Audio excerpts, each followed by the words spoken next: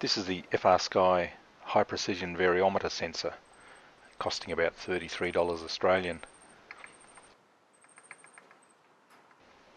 It has the old style connectors on the right side and the S-port style connector on the other side.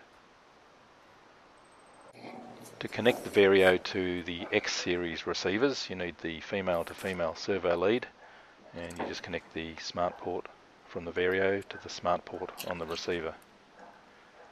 Varios sense barometric pressure, so they can tell you when your glider is climbing or sinking, and it can present that data by a series of beeps of different tones or by telling you the altitude.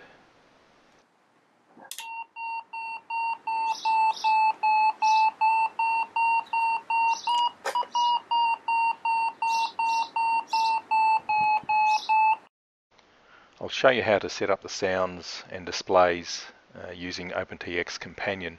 You can do all of this on the radio. It's just easier to demonstrate on the computer using Companion.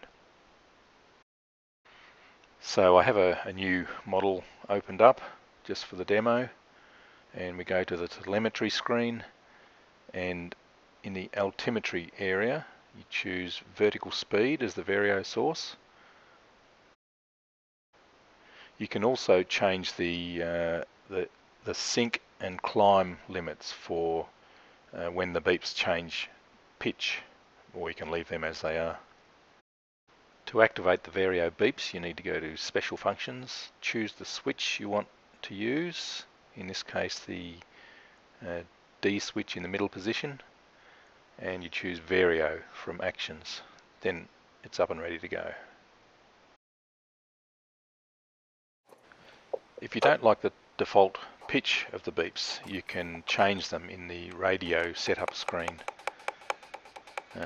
It's a long press of the menu button and scroll down to variometer, change the volume, the pitch at 0, the pitch at maximum climb, and the beep frequency as well, or you can leave them as they are.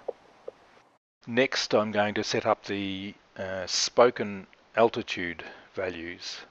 So again, we choose the switch we're going to use, the D switch in the down position in this case, play value, and select the value you want to play, and it's alt or altitude right down the bottom of the list there, and then you select how often you want it to repeat.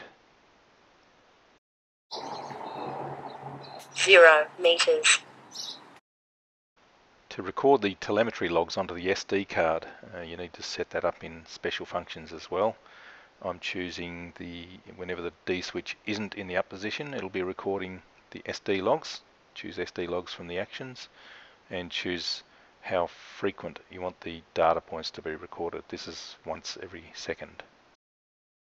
So you can look at the telemetry logs later on in Companion, and this is an example of the altitude from a discus launch glider.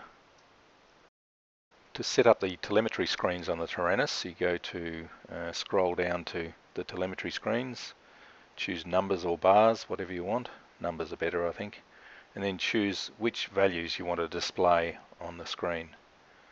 For this one I'm choosing the maximum altitude reached, which is Alt+, and the current altitude, and the flight timer over on the other side of the screen. Now I'll simulate that to show you what it would look like on the radio. A long click of the page button gets you to the telemetry screen, and that shows the maximum altitude reached, the current altitude, and the time of the flight. Because the vario works on barometric pressure, you need to reset the telemetry to get accurate altitude data. So a long press of the enter button, you can either reset the flight, which resets everything, or just reset the telemetry.